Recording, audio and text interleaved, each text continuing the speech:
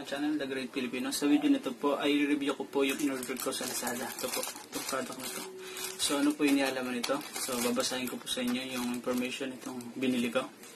Nandito po ay kung kanina ko pinadala. Pangalan ko po dyan sa Thegreatpilipino ko. Yan po, nakikita nyo. And then, shipping date. 4 ko po siya dumating dito. And then, yung order date, 3 ko po siya in order. And then yung order numbers, nandito din po, and then tracking numbers, yan po. May po ng, nasa baba po ng shipping date. And then yung tracking number, nandun din po.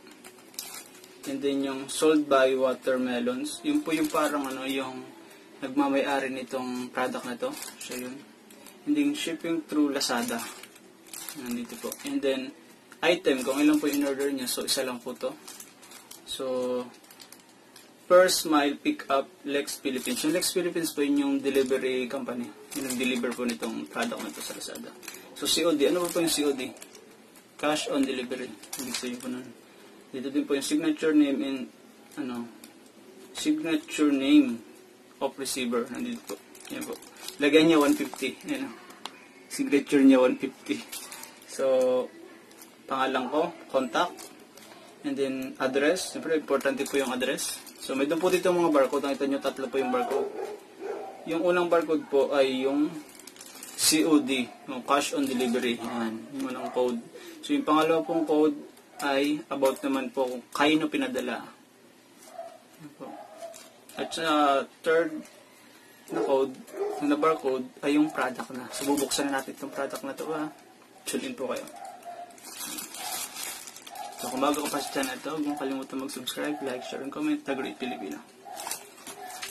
Hanap na po natin yung in-order kong gorillapod. Gorillapod po pala ito. In-order ko. So, ang halaga po niya ay nabili ko ay 100. Yung quantity. And then, order number. And then po lahat. So, bubuksan na po natin yung gorillapod na binili ko. So, yun. Natin. Ano bang nalaman itong pansado nito? Oh.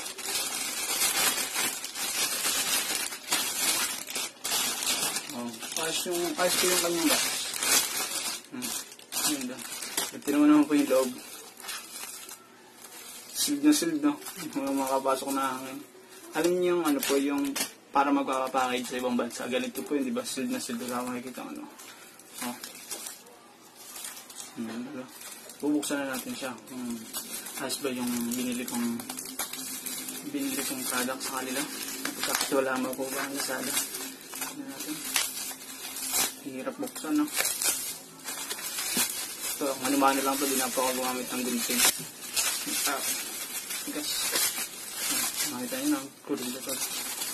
Pwede din natin kung maganda ba yung product. Yan. Ito na po yung product na binili ko. Gorillapod. Gorillapod po kasi wala pa ako nun. Yung ginagamit ko po ay yung sa mami ko. Itong camera pad lang po niya. Meron po. So ito po yung nalaman ng in-order ko sa Lazada. May po siyang free handle. O kasama po yata dito. Ito na po. Ito na ang gorillapod. Ito po, gorillapod ay Octopus.